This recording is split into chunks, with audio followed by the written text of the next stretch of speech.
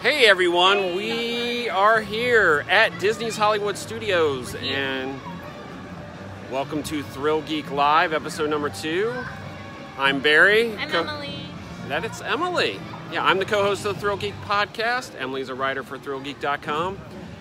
And we're here to talk about Star Wars Galaxy's Edge. It's right back there. We just can't go in yet. It's somewhere back there. Unfortunately. We'll walk over there in a minute. We'll climb the wall. Yesterday we got some costume news. They had a thing at Disneyland and let all the some of the cast members see the costumes, and then at 12:01 tonight, or this morning, yes, I can't speak. It's 12:01 this morning. They just decided to say everything. Yeah, a bunch of news outlets revealed that they had been given a secret tour of Galaxy's Edge out in Disneyland in California, and we got ride information, we got food information, we got merchandise. Drinks. Alcoholic and non-alcoholic. So, let's start walking and heading towards Galaxy's Edge, and so people can stop looking at us going, what are they doing? We're going to the Muppets. What are they doing? Let's start with rides. I think that's the thing everybody wants to know the most about is what's going on with the rides there, and we got a bunch of details on both Rise of the Resistance and the Millennium Falcon ride. Oh no, I'm too short. Yes, you're too short. I've got my arm out here. So, Rise of the Resistance. The best ride that's ever going to be made in the history of the world. I mean, we already knew going in that this was going to be what may be one of the best Disney rides ever created. Literally, probably the best ride. You know, a lot of people asked them about was it going to be 28 minutes long, and they were like, no, but based on the. But I think it's a long pre-show. Yeah, I don't think it's a long ride. I think it's a long pre-show, which will just make a huge experience. I think the whole experience is based on what they told us. It seems like the whole experience has got to be. At least 20 minutes or more. Well, I think when someone's like, the ride is going to be 28 minutes, I think the whole experience is going to be 28 minutes. That's excluding, like, your wait time, obviously. Yeah. But from, when you're supposed to start actually experiencing the ride, aka the pre-show, up to the point where you leave the ride, I think it's supposed to be 28 minutes. So. Yeah, and you got a sense that, it's going to start where you're sort of starting in where the Rebel encampment, because there's going to be sort of like 3 areas. Well, I don't know if it's true, but I heard that there's like different ride systems. Yeah. So like you have to get off or something at some point. Yeah, I think like change vehicles, and I'm sorry, but that's mind blowing and awesome, and I can't wait. Yeah, I mean it's like I think you go through the tunnels that the Resistance Rebels have created. Yeah. Same difference. And that's the queue, and then like Fast Pass and Standby merge, and next thing you know, you're being put onto a transport. Yeah. This is the pre-show. We haven't even gotten to the ride yet. Not even sitting down or. You're basically loaded like a troop carrier. Yeah. And you take off, and there's apparently going to be an animatronic in there. Well, that's the other thing that I'm super excited about actually this ride, is that it's not going to be like screens. It's actually said to be animatronics, that there's going to be, actual sets you're moving through, like a dark ride, and then, there'll probably be like a few screens, but I digress. Yeah, and it's like, I think you get, you're captured by the First Order, and next thing you know, you're unloaded in a giant Star Destroyer hangar, and everybody's description of this, I'm probably gonna cry, is like it's a Star Destroyer hangar. There's TIE fighters hanging up in the air. There's stormtroopers there. There's the big giant, basically space out in the distance, and you're going to be herded into an interrogation room. And then next thing you know, you're herded onto another vehicle. I think you might have an encounter with Kylo Ren. Oh my god. And next thing you know, finally, but like actual you're Kylo on the ride. Ren or like animatronic Kylo Ren? I imagine it. I wonder... Because if it's animatronic Kylo Ren, I'm going to cry and scream at the same time. I'm wondering... See, that's the thing I wonder about the first part where you're in the interrogation room, which is like before you get on the ride. But I think it might be... And I know it's like blasphemy for saying this, but it might be like a Fast and the Furious situation. I hope not. Where, well, not like horrible ride, yeah, but that there's, like 2 pre-shows where you're actually encountering human beings. and then go into something that's like artificial, quote unquote, with you know, animatronics and screens and whatnot. And the interesting thing too, the costumes that the cast members have to wear for this. Oh my God, they're going to be dressed. I want to buy them. Once you get into the hangar, they're going to be officers of the First Order in there, and I've heard rumors that the cast members for especially Rise of the Resistance are going to be asked to play in a way that they've never been But see, played. that's like what I'm so excited for about Galaxy's Edge 2 is that it's like a role-playing experience. It's like an RPG. So yeah, we haven't even gotten into that part. The fact that like even the rides are incorporating, you know, the fact that you get to experience everything and you're not just sitting on a ride, going in the ride and leaving the ride. Like it's all encompassing this entire land, and that of course is a huge part of it, but I don't know, I'm just really excited. Yeah, I mean, it looks amazing. And that's where, in the articles, all the tours ended at the interrogation room. And that's not even a huge chunk of the ride. You haven't gotten to the ride part. The physical moving. So basically we know, first part is pre-show, but you're getting on a transport, then you're captured, you're in a Star Destroyer hangar, then you're taken to an interrogation room, and then the ride begins. Yeah. And it's going to be beautiful, and I'm going to love it. That's Rise of the Resistance, and we're going to turn around here because so behind us is one of the entrances to Galaxy's Edge here, and the Falcon. The Falcon. It's sort of it's bright. It's a little bright. See, if we go that way, then now you can see it. But let's bring it back to us. We might want to turn. It's so bright. Let's go over here. It's so bright. Yeah, let's turn. Yeah. But and swivel, pivot. Okay, here we go. No. The Millennium Falcon ride. I'm just going to call it the Millennium Falcon ride. It's called Smuggler's Run, but don't listen to Barry. Yes. You're going on the Millennium Falcon, and it's the pre-show is on the Millennium Falcon, for what we can tell. Like pretty much as everything's the Millennium Falcon. Yeah. It's awesome. I mean, that just sounds amazing, and unlike Star Tours, your actions will actually affect. You'll complete the rest of you'll complete the mission. They've said yes, you won't like explode and stuff like that, but which would be cool. Yeah. However, that would be pretty cool. But you'll complete the mission, but your actions affect everything else. Everything else. In Galaxy's Edge.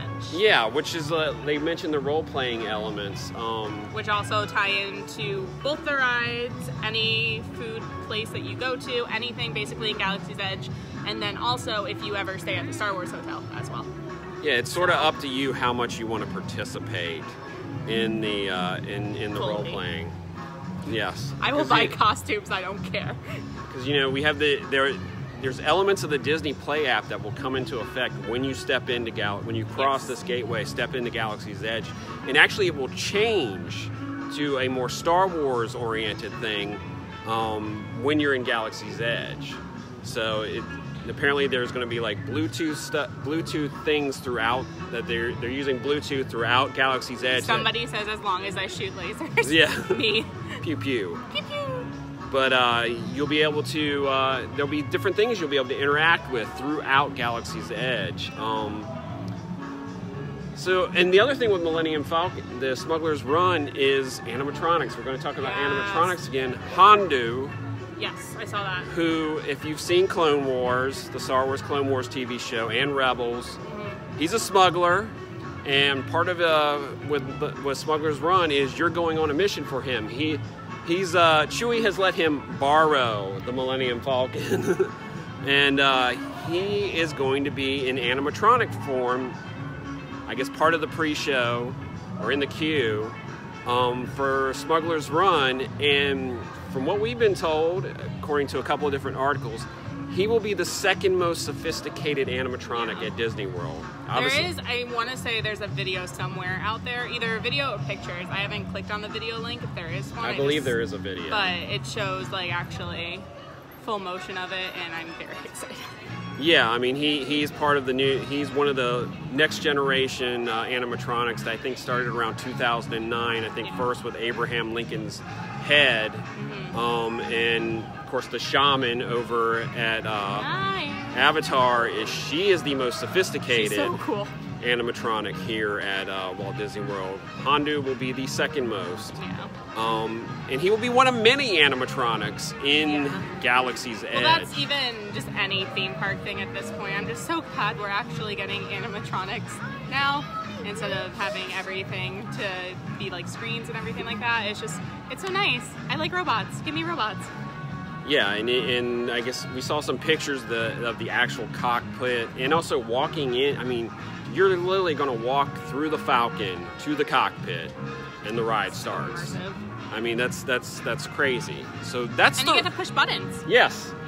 So. And the co-pilot gets to pull the lever to go to light speed. And everyone in their family will fight to death to be the co-pilot. I know, it's going to be interesting to see. I would love to be a fly-on. I've had friends tell me, like, no, I'm going to be the co-pilot. And it's going to be like, you're going to wait in, like, a separate 7-hour line just to be the co-pilot. I know, it's going to be interesting to see people I'm just like, let me sit anywhere. I don't care. I just want to go on the ride. Yeah, I just want to be there for it.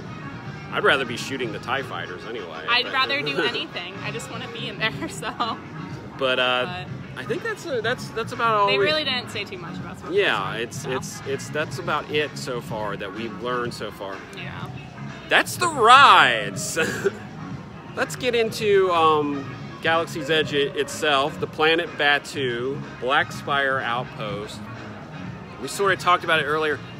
They're sort of considering that it's divided into 3 sections. There's the smuggler section, there's the resistance encampment, and then there's the First Order's like outpost. I'm gonna be hanging out in the First Order outpost. Yeah, it's so. That's where you can find me. That's they sort of already getting tongue tied. Sort of described how it's separated into different sections. Let's talk about... Someone's like screaming bloody murder in the Muppets section, and I'm scared. It looks like they're mad that the Muppets isn't open right now. I actually made that noise earlier, so... But, food.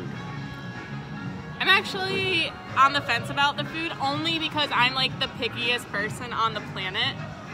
So it's hard for me to justify any like food offering that doesn't look like chicken strips and fries.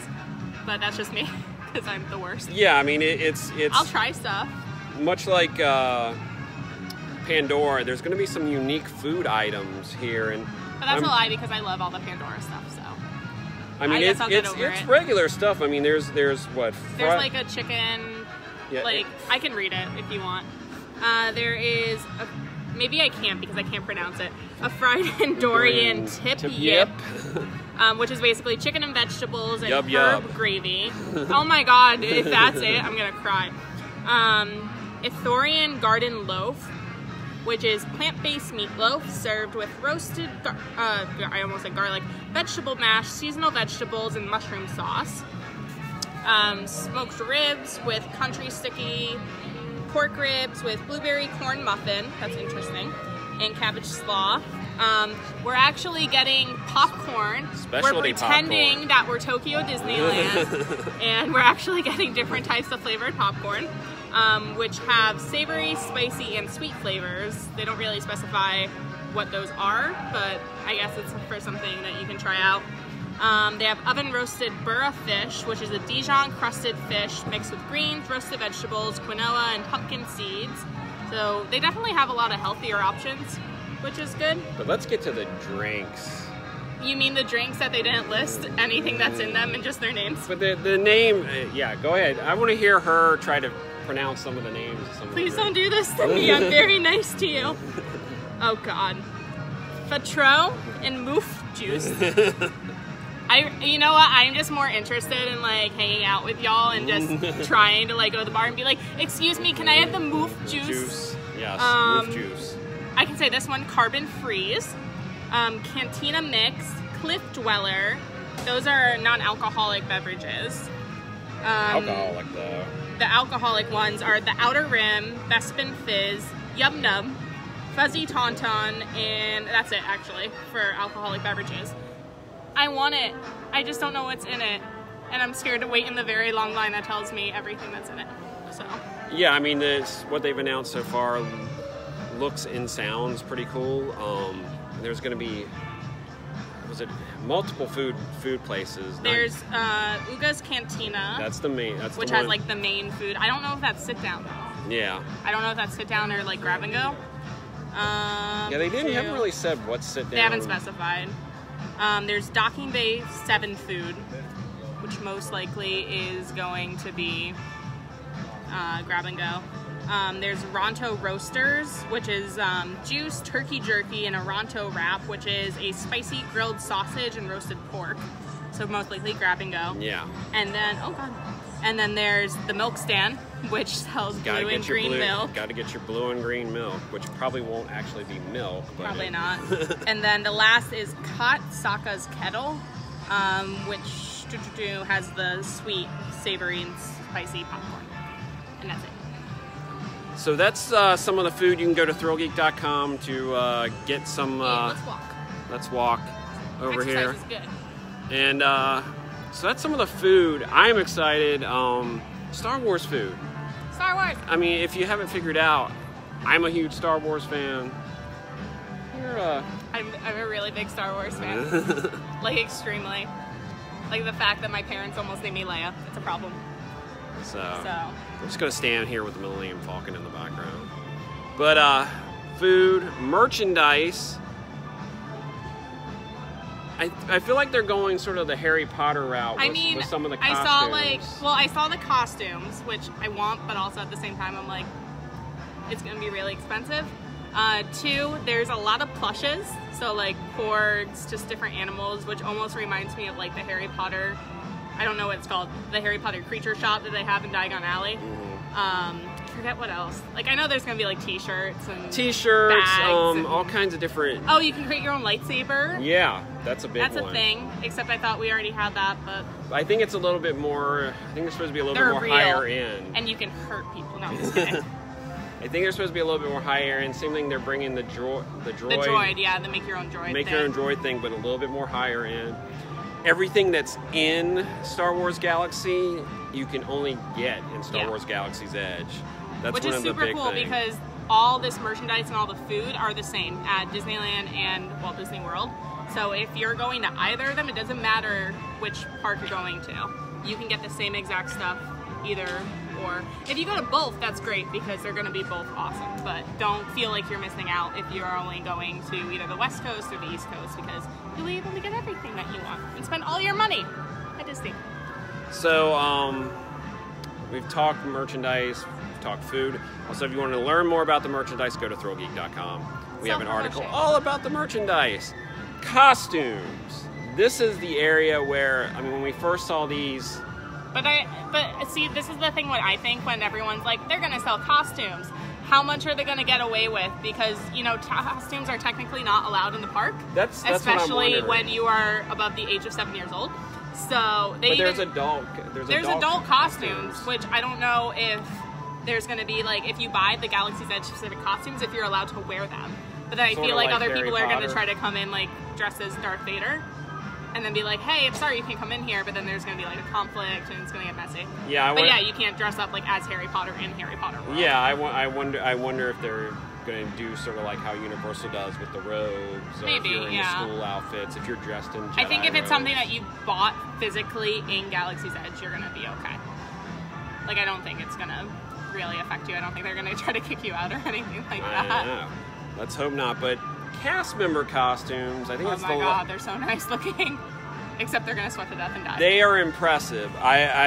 We have Walt Disney World has some cast members, some attractions have pretty impressive costumes. Of course, Haunted Mansion. You know, my dream. Yeah, if I was a cast member working in attractions, I would want to work in Haunted Mansion. I want one shift at Mansion, just and then I can quit and go home. Just keep the costume. The costumes are unlike any we've ever seen for cast members before. I just think I was talking to my boyfriend about it earlier. It's just so cool because it's like you're in a Star Wars movie. It's not like, hi, my name is Emily. I'm here to assist you on the ride. Like, you feel like you're in Star Wars. You look like you're in Star Wars the entire time. Like, it's really going to be hard to differentiate where you are in, you know, Orlando, Florida to, you know, Galaxy's Edge. So, and I think it's going to be so immersive like Diagon Alley or... And the neat thing is they're able to mix and match pieces to their costumes. Which technically there are some cast member costumes that already allow that, but I think there's going to be more like accessories, hats, stuff like that they can mix and match throughout their costumes. But they can, sorry to cut you off, but there was a thing that was posted, at least that I saw, that they can, you know, pick what top they want to wear and what like bottoms they want to wear, and they can switch it out, I want to say, between like 5 different outfits. Yeah, it was 5 or 7 different. Yeah, like, which is cool because even if, you know, another cast member in like Toy Story or something, they can wear like a different accessory, but they can't completely change their outfit like Galaxy's Edge can. Yeah, and I think except for Rise of the Resistance, they have their own specific outfits. The cast members are either going to be members of the First Order or members of the Resistance. Yeah. So, you know, but the cast members you encounter in Galaxy's Edge, everyone's going to look different. Yeah, they'll have it. They even have special Star Wars They're so cool. specific name tags. So, I mean, it's going to be pretty amazing. I try not to get too overly hyped about stuff. Oh no, like if there wasn't a camera on me right now and we were having a normal conversation, I'd be like bouncing up and down. I'm so excited for Galaxy's Edge. Like it's just, I don't know, like I was like this when Diagon Alley opened because I'm a huge Harry Potter nerd. So the fact that like my other big thing that I love is also getting like the love and recognition and like our immersive land, like yeah, I like pretty much am on vibrate mode right now. So we're gonna start walking again, and you know, all this we know here, Disneyland is supposed to open sometime in summer, allegedly June. Bob Iger's just gonna be like, come on guys. Yeah, I mean, here it's late fall this year, and it's probably gonna be like winter, which could be up until December 19th. So it probably will. So we're excited. Obviously, this is just the beginning of all the information that's going to come out about Galaxy's Edge. Which, I mean, this is like a huge break in news about Galaxy's Edge. Like, I don't think we were expecting this much, and big thanks to Clint for getting all that up there, because that man worked hard. So I think that we're going to call it. That's it from Disney's Hollywood Studios tonight. Thank you for watching Thrillgeek Live. Emily, where can they find you on the on the interwebs?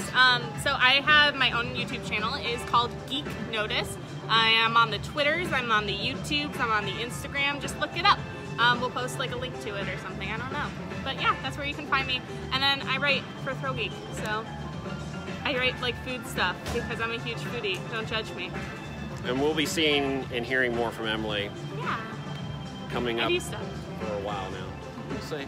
We're like friends or something. Yes. I'm at Culture and Thrills on Twitter and Instagram. Go follow him. And if you want to see me, I'm on the Thrillgeek YouTube channel. Follow along. We have Thrillgeek Adventures where myself, my wife Sin, or Clint's family, we're going to doing different things. We just recently went to Tokyo.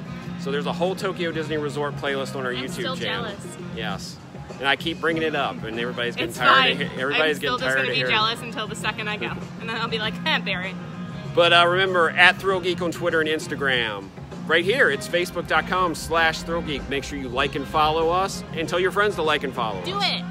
And youtube.com/Thrillgeek, where we have all kinds of videos up. We have a bunch of Star Wars videos up, actually, of the current Star Wars stuff going on here. The guided tour you can do, the dessert party, Star Wars: A Galactic Spectacular, all on our YouTube channel, youtube.com/Thrillgeek. And remember, for the latest in theme park and pop culture news, visit Thrillgeek.com, where we have all the articles about all the Star Wars Galaxy's Edge news that was put out in the last couple of days. All of it. All the Galaxy's Edge all news. of it. Remember, listen to the Thrillgeek podcast. I'm the co-host of the Thrillgeek podcast along with Clint. And this coming week's podcast, we will be talking about Star Wars Galaxy's Edge. Star Wars. So all Star Wars all the time. Most of the time it's all HHN all the time, but which is totally fine. Yes. However. Yes. Can we not get a Halloween Horror Nights announcement? Even though we got a Universal Harry Potter announcement. The Dark Arts show, nighttime show that'll be coming. I'm still like on vibrate mode about that too. Yeah, like, I mean, Clint messaged me that, and I was like, oh my god, thank you. So I just want Dementors in the park. That's all I want. Yes, so that's good. That's coming to Universal sometime here soon. So from Disney's Hollywood Studios here at Walt Disney World. Thanks for watching Thrillgeek Live, and we'll see you in the parks. Bye. Bye.